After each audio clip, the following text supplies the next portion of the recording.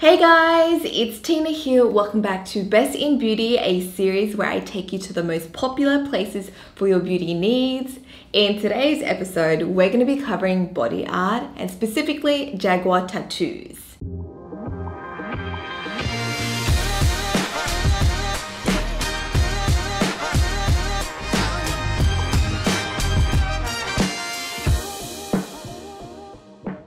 Now, if you're like me and you've always wanted a tattoo but you're too indecisive to choose a design, Jagua tattoos may be a good option for you. It's a form of temporary body art where the Jagua ink is actually made from fruit juice, a special type of fruit juice which stains the skin for a couple of weeks, and the stain actually looks like a real tattoo. So today I've made an appointment with the best and first Jagua tattoo artist in Singapore, Simon. She runs Hand Drawn, and if you guys remember, maybe like a year or two ago, we did a collaboration together where she taught me the art of Jagua tattoos, and I did it on Alfred for the first time. It was actually a really fun video, so I'll leave the link up here for you guys to check it out.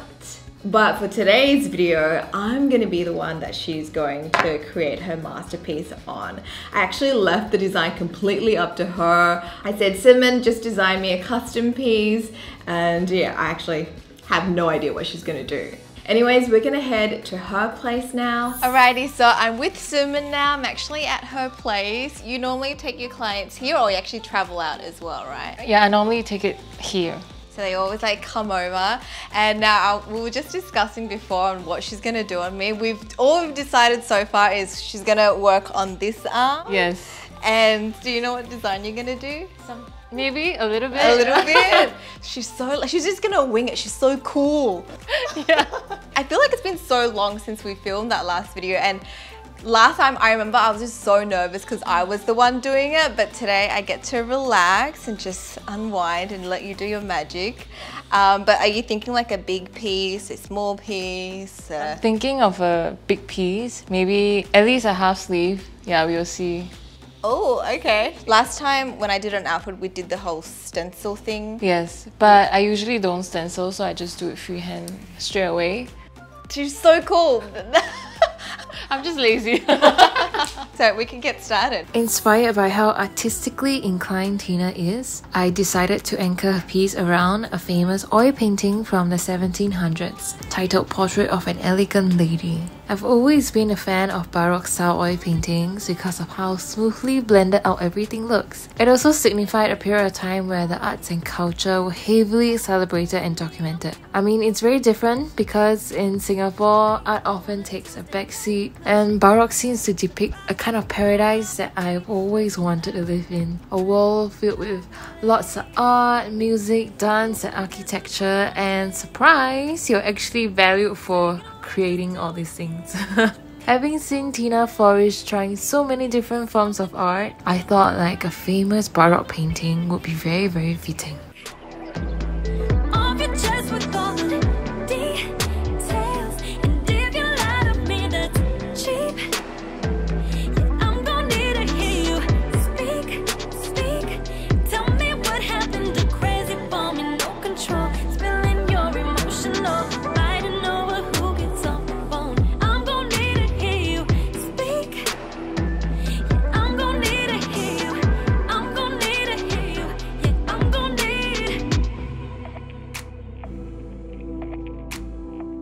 I almost always have flowers in my work.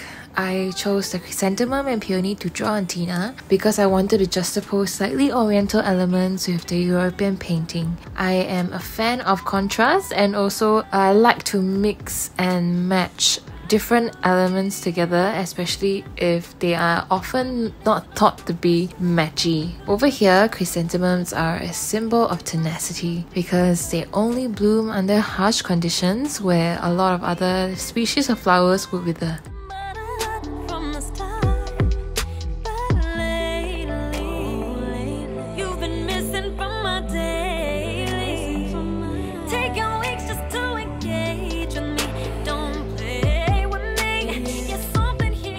Peonies generally carry a lot of blessings in the Chinese culture, including prosperity, beauty, good fortune, love, etc, etc. I also really just love how it looks. I find that when you put the meanings of the two flowers together, it becomes like a symbol of strength in times of uncertainties. That is a very important reminder throughout 2020.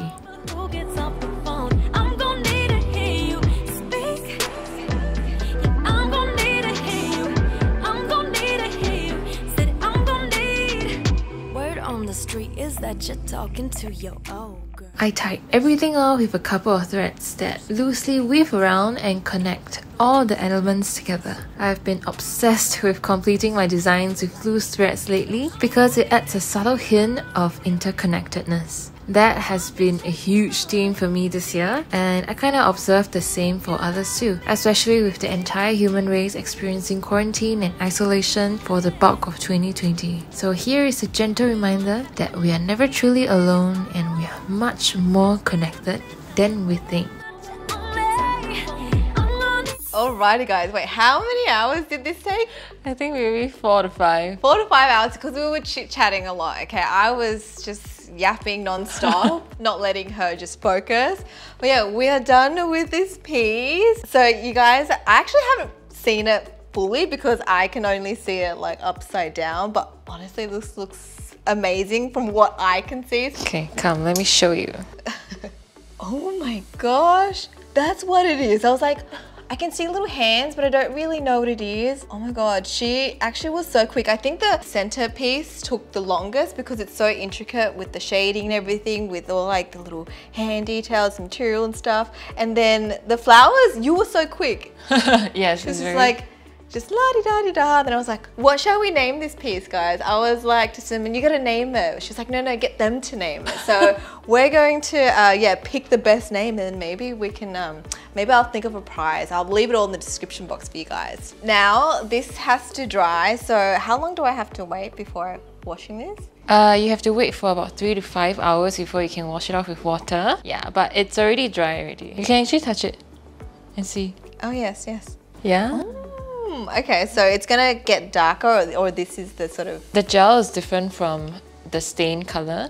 So now it just kind of looks very like grey, blackish, but after you wash it off, the color will start to appear in about 1 to 2 days time, and it will be like a tattoo blue color.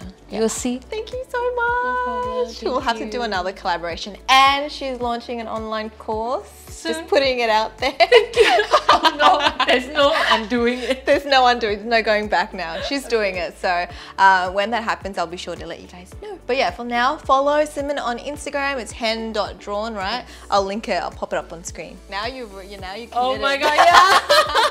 Now I just threw you under the bus. Yeah. So after a couple of hours, I did wash off the Jagua tattoo and it did leave a slight stain. This is what it looks like. The ink will get darker and develop to that tattoo blue color in 1 or 2 days. So it's been 2 days and my tattoo has developed. It actually looks legit. It looks like a real tattoo.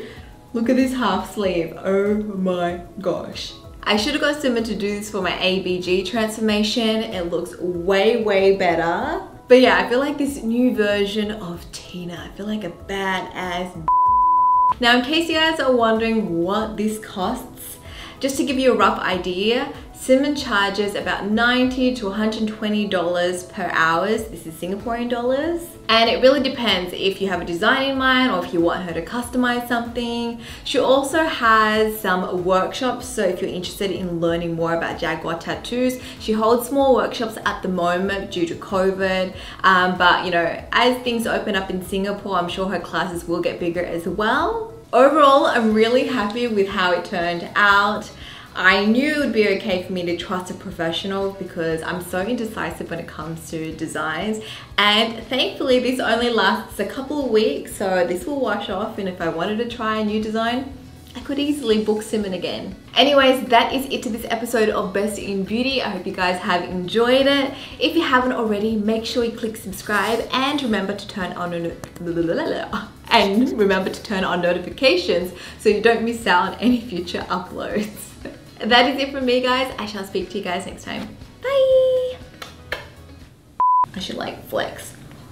Ooh. Well, no, I should be this way. I actually haven't showed my mum yet. I think she would freak out. No, but she would know it's fake. Can't fool my mum. Oh, I feel like I've got bat wings. Bat wings. I remember when we were staring a photo. Don't forget the way you look me in the eyes.